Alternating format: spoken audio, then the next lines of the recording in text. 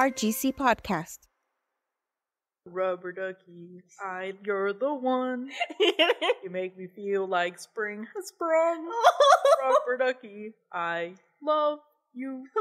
Why you even kind of sound like him? Thank you. I was trying. I was really trying, everybody. Welcome back, everyone, to an RGC Public Library podcast. We are your hosts, Ene And Kelsey.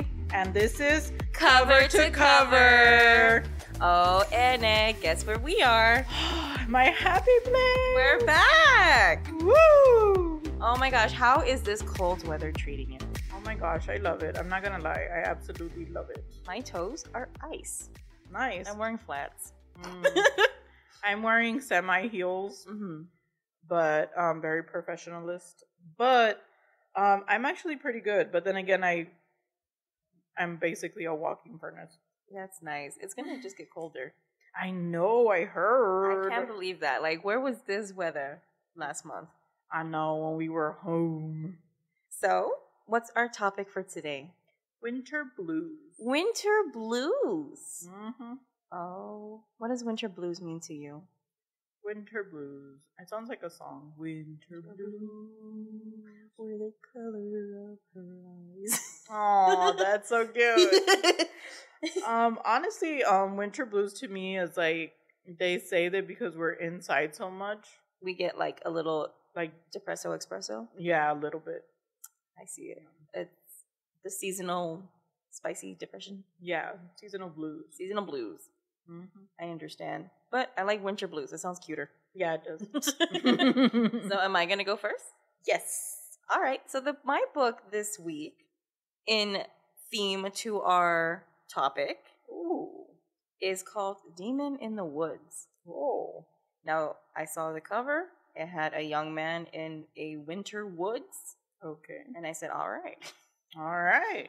Before he led Ravka's second army, before he created the Fold, and long before he became the Darkling, he was just a lonely boy burdened by an extraordinary power. Eric and his mother Lena have spent their lives on the run, but they will never find a safe haven. They are not only Grisha, they are the deadliest and rarest of their kind. Feared by those who wish to destroy them, and hunted by those who would exploit their gifts, they must hide their true abilities wherever they go. But sometimes, deadly secrets have a way of revealing themselves. This graphic novel is a part of the Shadow and Bone series, which I didn't know before reading it. Oh. I didn't know. So I was a little bit lost. The artwork is beautiful, and Danny Pendergast has given such a brilliant atmosphere to the story. The colors are subtle, but work so well and give the book such a consistent feel. This book is basically like a prequel to the main storyline. Oh. It was good. I liked it, but I kind of wish I read, the other books. Can I ask you, would you go back to read those books? Yeah, I probably will. Awesome. That is awesome. And I loved, like, the whole summary that you read. Like, Thank you. I think even I would like to read it. It has a fantasy feel, but it's so, like, I don't know, I enjoyed it. Yeah. And then, can I ask you, why does Pendergast sound familiar to me? I don't know why. I wish I could answer that for you. Pendergast. I've seen it in a movie or something. Howl's Moving Castle? No? No. No.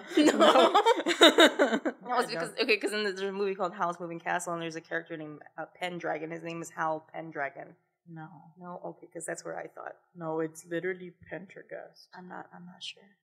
I'll find out, everybody, and you'll let me know. Yes. So, what about your story? What are you going to talk about? So, this winter is literally what it's called. Oh, straight to the point. This week. Yes, very on theme. So this is part, just like you, I didn't know, but this is part of the Heartstopper story. Okay. I've never heard of this series. Yes, it's a young adult series, and after I read it and found out that it was Heartstoppers, I was like, oh, so it's this huge series that we have, and we have these books at... Oh, in the I was going to say at work. Like, at the library. Sorry, everybody. I mean, we work at the library. Yeah. And honestly, I was so in love with this movie. What the heck with this book? Like, so in love. So, reuniting Tori Spring, her little brother Charlie, and Charlie's boyfriend Nick. This novella sees the Spring siblings brave a particularly difficult festive season. Oh. This YA fiction book has romance, LGBTQI, and drama as the three siblings navigate love, family, and inner turmoil. Oh. Yes, I'm gonna tell you that it starts off a little sad. Okay. But at the end, it was so cute because these two brothers, because they have a little brother, and the sister are so they're so close. Like they lean on each other. Oh. It's the cutest thing.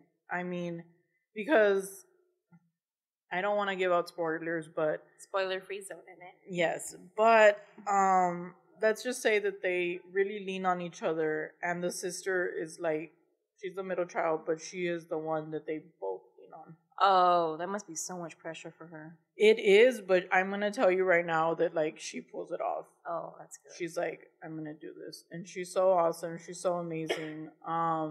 It was really heartfelt. Like I fell in love with these three. I really did. It was a really nice story. I honestly like 2 enthusiastic thumbs up. I loved it. Maybe I'll give it a read. Yes, it's awesome. So, Ene, should we move on to our next topic? Ooh, yes. It's cures for the winter blues. Oh. What do you do to cure your winter blues? I want to say sleep, but I don't think that cures it. Just distracts you for a while. Yeah. I like to partake in my hobbies. Okay. Like at the moment, what I'm doing to distract myself from, I guess, maybe like the winter blues, is I'm preparing for the upcoming convention season. Oh. Yeah. From all the way from March to like July, it's like con season. Oh. Yeah. And I'm going to be going to several different events. Okay. So right now I'm preparing for that, and I like it because it keeps my hands busy, keeps my mind busy. Yeah, for sure. And I like creating things. And while I'm doing this, I'm listening to audiobooks. Right now I'm listening to The Hunger Games. Are they from the RGC Public Library? Yes. Oh! Guys, I'm getting them off Libby. Okay, and awesome. Oh my God, they're so good. Like, oh my God. They are good. I have read them before, and I'm so glad that you're enjoying them. There's just something about the Hunger Games. I feel like Hunger Games can be like Harry Potter, like you know, it's something that grew with our generation. Yeah, like it's like Twilight, Harry Potter. It's like that's like that series of books that we grew up with. Oh yeah. But I never had a chance to read the Hunger Games because I'm gonna be honest with you, I was a Twilight person. And so right now that I have like some free time, I'm listening to the audiobook, and I just saw the movie. The Songbirds and Snakes, and I was like, you know, I'm going to listen to the other books, and I am enjoying them thoroughly. Just FYI, everybody, we do talk about that book in one of our pods. Yeah, in one of our previous episodes, I did discuss the Ballad of Songbirds and Snakes, and I give you my honest opinion. Yes, definitely. I will still fight about it. Now, let's just say that you didn't have creative time. What would be like your site blog? Like, what would I do if I didn't like have time to work on my costumes? Yeah. Probably read manga. Or I guess watch like a... Don't judge me. I like watching Korean novellas. Oh my gosh, I love Korean movies. They're so good. Yes. There's something about a Korean novella that's kind of like, oh, it gets me right in my heartstrings. Oh, so cute. What about you? What do you do? Me, honestly, I love to binge watch shows. I love it. I'm one of those. I'm a homebody, so give me a comfy couch and a TV, and I'm so great. I also love to read. Yes. I do. I really do. I love to read. Like I said, I was reading this winter.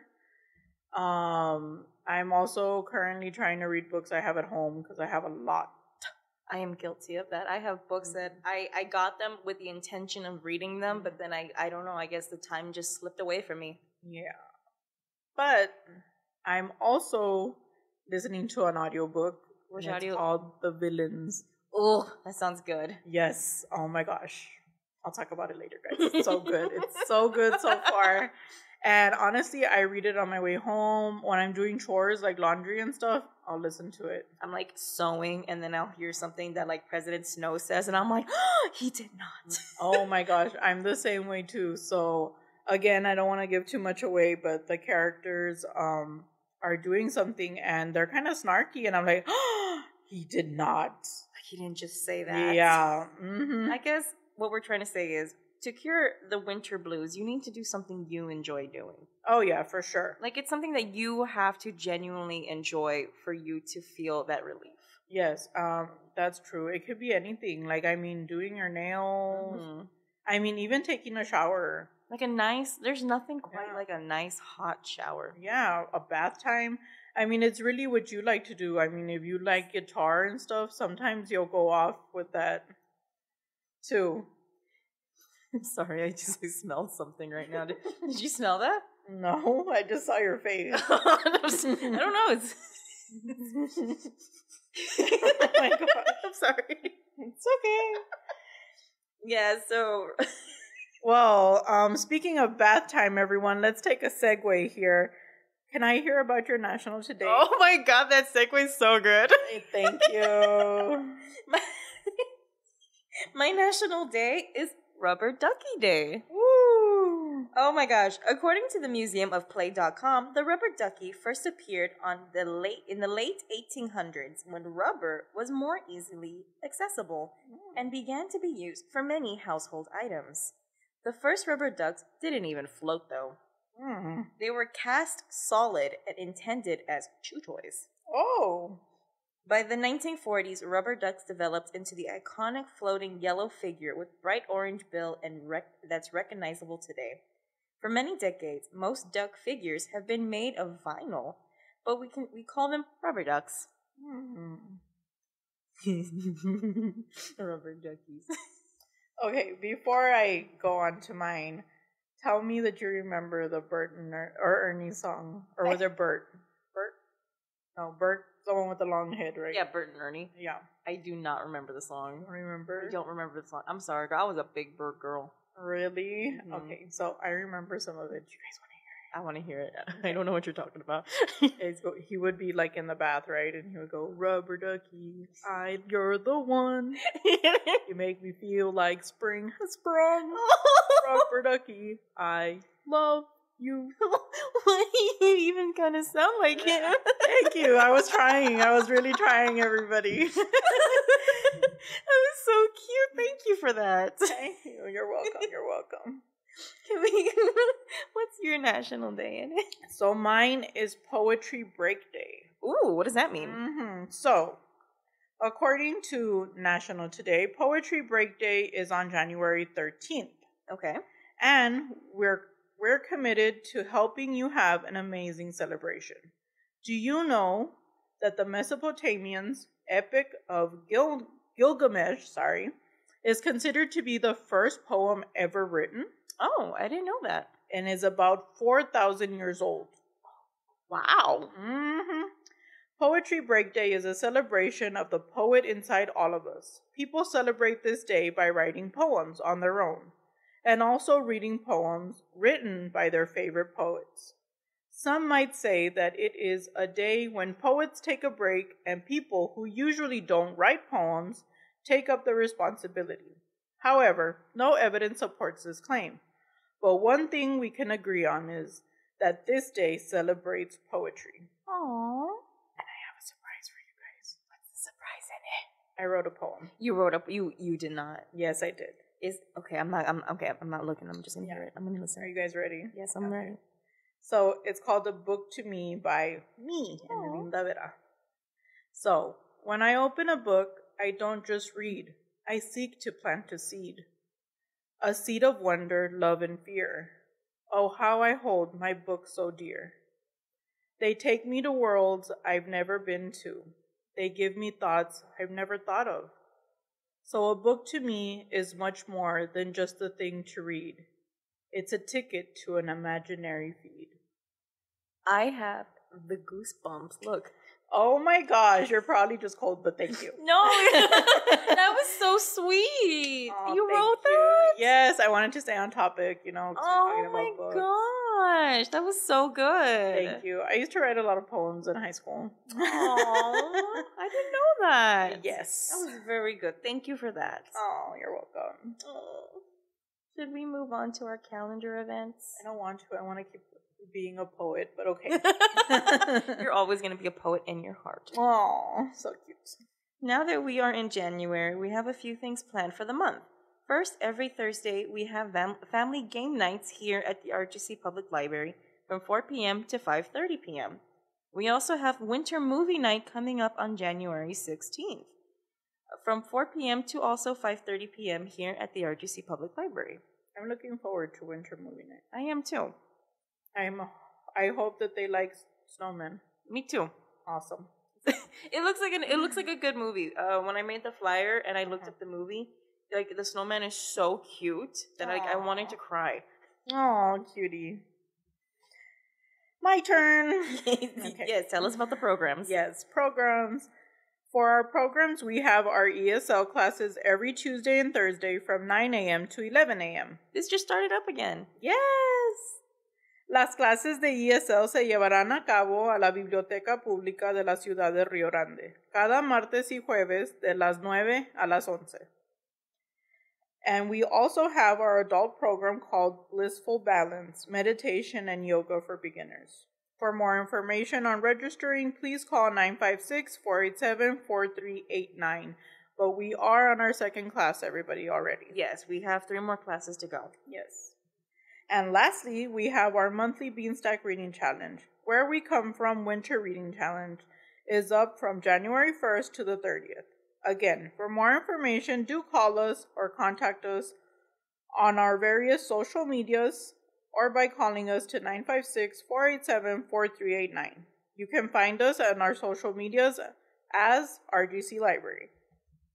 Very good, very good. Thank you. We need to move on, and I have a surprise for you. I don't know if you're ready for this. What is the surprise? I need to tell you who the book of the week is, because you're not ready for who the book of the week is. Who is it? Look who's back. It's Pinkalicious. Oh my gosh, she's still up there? Merry Pinkmas by Victoria Can. She's still up there. Oh my gosh, people are still in the Christmas spirit, everybody. Yes. In this book, Pinkalicious wants to celebrate the holiday in a way that's as unique as she is, with a gloriously pink tree. But Mom and Dad immediately say no. The Pinkertons always get real trees for the holidays. Pinkalicious is disappointed, but she tries to put on her best cheerful face. Then the day before Christmas, Mom and Dad surprise Pinkalicious with a gorgeous pink artificial tree, and the Pinkalicious is delighted. It's pinktastic. Now, if only Pinkalicious could convince Santa to wear pink instead of red. Aww. I can't believe this book is still up there. I can. I mean, we just got off kind of from the Christmas holidays season. We're still in the holidays. Yeah. It's not going anywhere. Not going anywhere. And I mean, pink, come on. You? Me? I love pink. Yeah. Pink is my favorite color. And my trees are actually pink in my room. Oh, cute. See? Now, we can move on to our staff picks. What is your staff pick? This week, it's my turn. My staff pick is called Crumbs. Ooh, Crumbs. Have you read it? No. Okay. I'm going to tell you. Falling in love just got sweeter in this charming romantic graphic novel. Ray, a young seer struggling with her powers, discovers first love and friendship in her town's magic bakery. Oh. When Ray meets Lori, the kind barista who aspires to be a professional musician, she gets a real taste of love for the first time. But even with a spark of magic, romance isn't so simple. Both Ray and Lori are chasing their own dreams, and even when Ray starts to see the future, she can't predict her fate with Lori. Oh. Based on the beloved webcomic from Webtoon, this sweet coming-of-age story of friendship and first love comes to life in a graphic novel format with the use of gorgeous illustrations. Oh. We have this at the library. That is awesome. I love webtoons. I do too. I'm a sucker for a good webtoon. Mm-hmm. Wow. It was I have to read it. It's so cute. Actually, I just turned it in, so it should still be there. Awesome. Oh my gosh. Kelsey. What? Do you know what's next? What's next? You need to tell me because I may have forgotten. Book reviews. Book reviews. Oh. Do you have your book review in it? Right here. Hold on. I don't have mine. It's still in my binder. It's right here, everybody.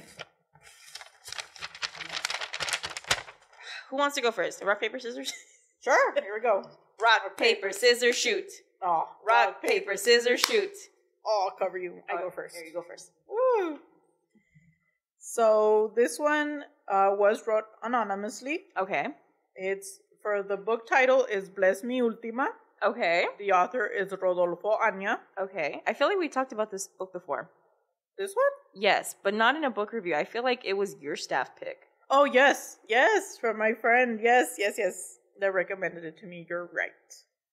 And it got 5 stars out of 5. Okay. And then it says, in your own words, what was this book about? Classic tale between good and evil. Oh.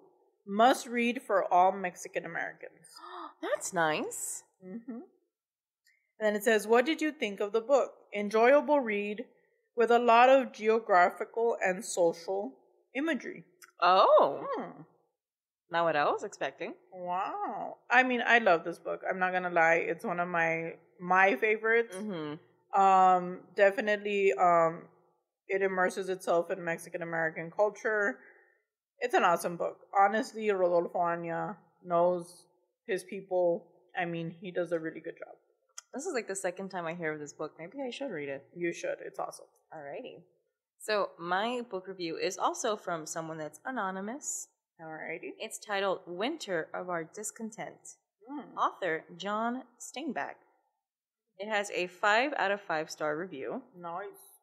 In your words, what was this book about? A story about a middle-aged man seemingly stuck in a midlife crisis. His actions lead to a shocking conclusion. Oh, that is gripping. Mm-hmm. What did you think of the book?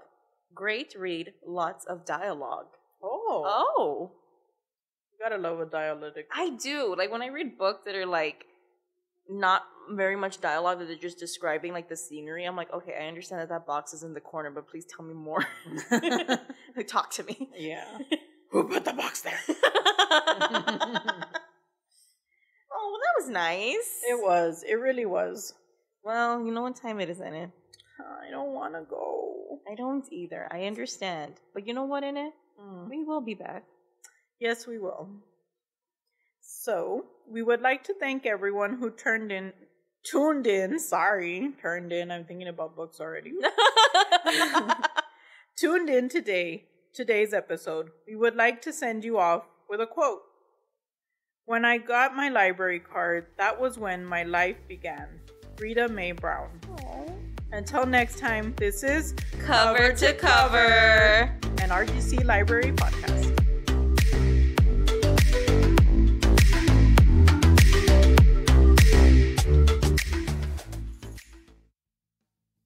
This podcast is an initiative of the City of Rio Grande City and the Rio Grande City EDC. If you would like to know more about certain topics pertaining to the municipality or have an idea for an upcoming podcast, email mgomez@rgcedc.com or brubio@cityofrgc.com. RGC Podcast.